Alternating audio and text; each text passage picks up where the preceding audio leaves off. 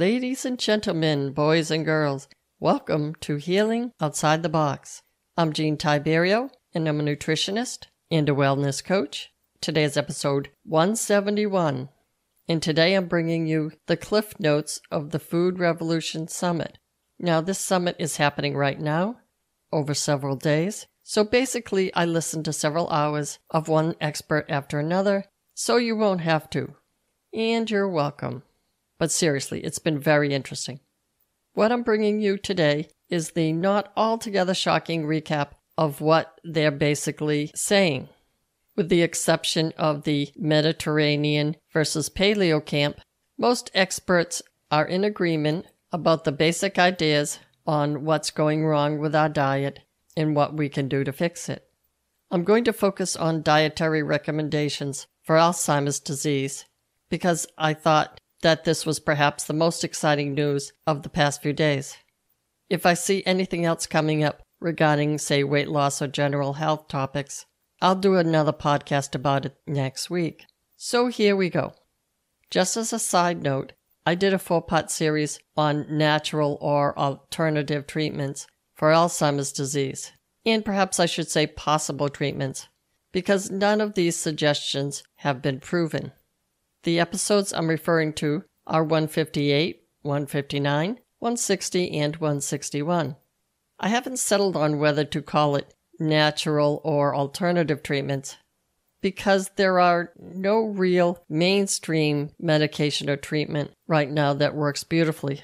So I guess since the alternative to a mainstream treatment doesn't exist and the mainstream treatment doesn't exist, perhaps the alternative is buying a set of rosary beads. But hold on a minute. Well, you could go ahead and buy the rosary beads and come back, because you may want to listen to those 4 episodes, and feel free to do that first.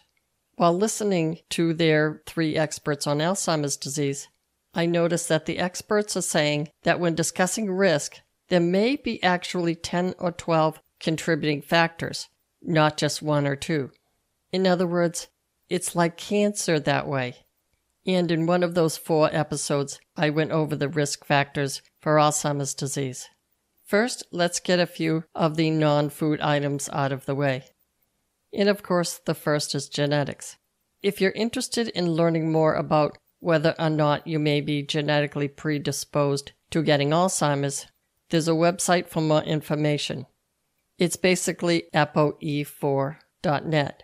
And I'll give you a specific link in the show notes. The other thing that the experts make clear is that it's not just about getting old. All of those blue zone people and the 100-year-old people that get autopsies after they pass have a much lower incidence of Alzheimer's. If you're not familiar with blue zones and you'd like to know more about that, I've got an episode on the blue zones, and I'll link it in the show notes. Now, in one of the 4 episodes on Alzheimer's disease, I mentioned that when it comes to preventing or controlling AD, there are 4 big things you can do. Number 1, improve your diet. Number 2, exercise. And they say both aerobic exercise and strength training are both good. Number 3, adequate sleep. And I know it's not cool to say I must get adequate sleep tonight. Woody Allen used to say in one of his movies, I'm a basket case unless I get my 14 hours of sleep every night. But it is very important if you want to prevent Alzheimer's disease. And ditto for number 4, which is stress reduction. Now, in terms of eating the right foods to hedge your bets against Alzheimer's disease, maybe the best approach here is just to list the foods and then maybe get into some details as we go along, depending on if it's necessary or if I happen to know them.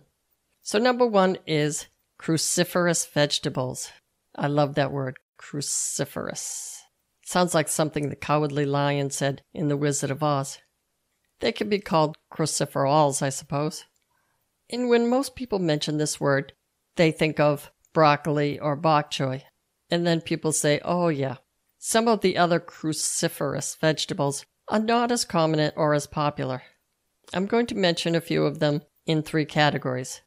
In the broccoli category, we have broccoli, what a surprise, Chinese broccoli, broccoli rabe, Brussels sprouts, cauliflower, green cabbage, red cabbage, Chinese cabbage, and all the cabbages I forgot to mention. Of course, these vegetables are all low in calories. A cup of broccoli, for instance, is only about 50 calories. Then we have the leafy green cruciferous vegetables. They are your, greens. Collard greens, mustard greens, kale, bok choy. I happen to be on a bok choy kick, and it's actually a cool thing to add to almost any stir fry. Swiss chard, and watercress. Not a fan of those. The third category in the cruciferous group are root vegetables, and they are turnips, radishes, and say rutabaga. There's a couple of things I'd like to mention about these vegetables. One expert mentioned that there's a study out now suggesting they may also help with autism. That's very interesting. Stay tuned for more. The second thing they mentioned is that broccoli pills just don't work. They're not sure why yet, but they just don't. I'm guessing that the inclusion of fiber in the actual whole plant might be one of the reasons. Number 2, your basic onions, garlic, and mushrooms. The things that most cooks like to throw into the pot to start off their stir fries. By the way, in terms of fruits and vegetables, the recommendation for everyone is pretty much 5 servings a day. Here's the deal up with that. It doesn't have to be 5 different ones. The vegetables that I've mentioned are already so low in calories that you can afford to eat a heaping helping of them. Oh, just another note, with berries, strawberries, blueberries, raspberries, etc., I would definitely get the organic. Number 3, blueberries gets its own category, but you can also include raspberries, blackberries, and strawberries on this list. Again, get the organic because the farmers spray the actual edible portion of the fruit, and it concentrates in the berry. Number 4, seeds. Now, these are helpful to prevent or control Alzheimer's disease for a couple of reasons. But one of them is that they're high in vitamin E, which is an antioxidant. The antioxidants in the above-mentioned foods will cut down on oxidation, thus the name. The experts in the webinar were talking about how important it is to cut down on inflammation to reduce your risk of AD. And remember, they're talking about inflammation in the brain, which is apparently a thing. By the way, seeds also make a good snack. For example, sunflower seeds that my Boston Red Sox players like to chew on in the dugout. And they're going to be my team until they start playing crappy, and then it'll be somebody else's problem. Number 5 is beans. In this category, we also include lentils, split peas, and soybeans. There have been a few studies suggesting that beans may help against cancer as well, and the possible reason for this might be that these beans contain lectins. Now, what are lectins? Lectins are protein substances that bind to carbohydrate and are generally larger in structure and not as digestible as your soluble fiber produce. In terms of AD and cancer prevention, beans and peanuts are at the top of this category. Kidney beans, pinto beans, black beans, lima beans, etc. Now, you may hear some controversy about lectins in terms of gluten intolerance. Gluten is in the lectin category. In my opinion, and again, this is my opinion, the problem is not so much the lectin as much as it is the leaky gut. The leaky gut could be caused by a bunch of things.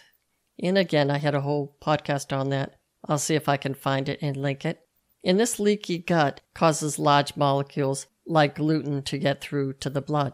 And speaking of controversy, there's been some talk that soybeans can be a problem because they might make too many estrogens. Soy contains phytoestrogens, which may not be the same as estrogens.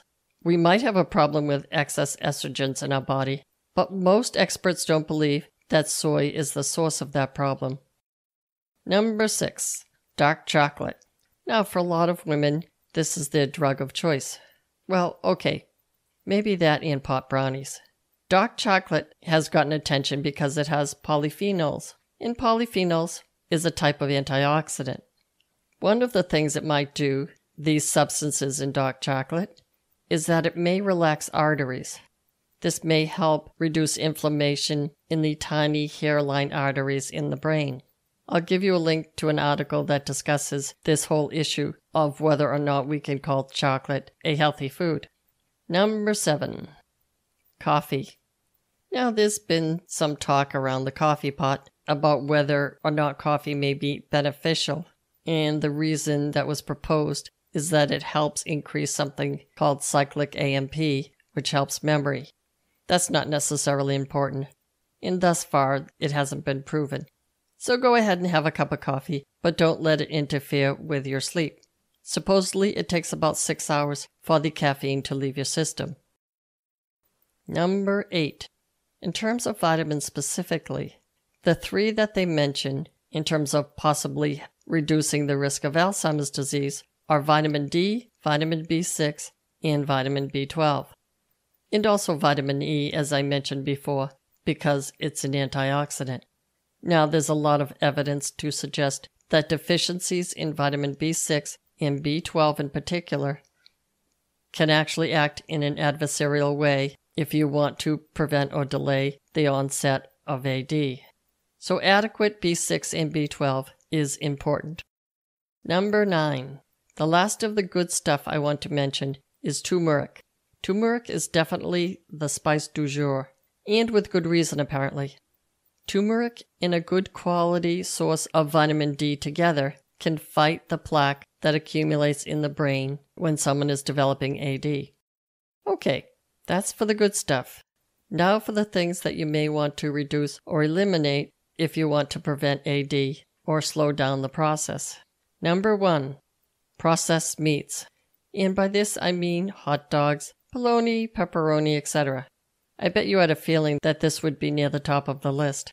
As I mentioned in my previous podcast on Alzheimer's disease, a lot of food-related risk factors sound a lot like those for cardiovascular or heart disease. Common sense tells us that most people may not be willing to give up meat altogether, so the recommendation is generally that if you have meat on a regular basis, try getting hormone-free and preferably organic. And if you can cut down on meat consumption by, say, 1 night a week, that's certainly beneficial. Number 2, the next thing on the foods to reduce list are eggs, a high quantity of eggs, high-fat dairy, and saturated fats in general. These are on the list of things you may want to reduce. And some people say it's better to avoid them altogether, but we know common sense rules apply here. And then again, basically, the heart disease rule applies. If these foods help prevent cardiovascular disease, they may help prevent Alzheimer's disease. If you think about your arteries being a pipe and you start to occlude or close the opening to that pipe, then you get less circulation and less blood flow with oxygen going to your brain. Number 3, fish containing higher levels of mercury.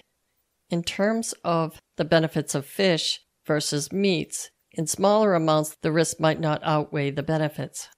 But not everyone agrees with that opinion. And by the large fish we mean tuna and swordfish and the like. Wild-caught salmon should be okay. Ditto for flounder, sole, tilapia, bass, and catfish. Number 4, soda. I'm giving this its own category. This is one category that I think it's safe to say we can eliminate. Number 5, excessive sugar. The theory here in terms of its relationship to Alzheimer's disease is this. Excess glucose around the cells causes inflammation, and this inflammation can lead to changes in the hippocampus. This hippocampus is the part of the brain that's responsible for memory, and this is where, in the beginning stages of Alzheimer's disease, the plaques and tangles accumulate. When it comes to blood glucose, the rate of the increase or spike in the blood glucose level is important. In other words, if we can spread the glucose curve so that it flattens over a longer period of time, it's better. How do you do that? With fiber, of course. How do you get fiber? With all of the stuff in the first list, of course. Now, this might all seem like a big fat duh, but it's actually only been in the past 10 years that all of this data with this evidence is coming out. We now know what increases the risk of getting Alzheimer's disease. and we know it decreases the risk of getting Alzheimer's disease. Can we fix this overnight? Well, no, of course not. But I'd like to leave you with two thoughts. Until recently, Alzheimer's disease was a rare occurrence, which means it could be rare again. And related to that, memory loss is not a necessary part of aging. If we could get a pillow and embroider that on a pillow, that would be great. The second thing I'd like to say is that we can always improve the brain we have. We now know that contrary to popular belief, we can increase our brain cells and our neurological connections. So that's some food for thought. That's all I have for you today. Be well and stay tuned next week for another episode of Healing Outside the Box.